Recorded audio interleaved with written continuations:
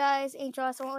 Today I'm about to make my own custom Lego Ninjago Season 11 Aspira.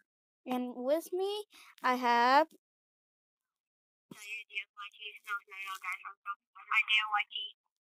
And what I did for her, I gave her the flag from the monastery of Spinjitzu, the staff from the Sons of Garmadon from the junior set, and this ghost form of her feet or the from the Sensei because I didn't got the Nauticon, and the red arms I get her in the torso. I get her from the Aquaman. Camera focus.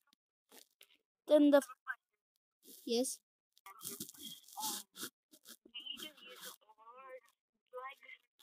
Like what? I don't have the Overlord.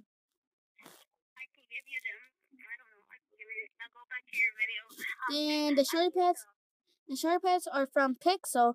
The face from and it does have a back face, so I give her a hair.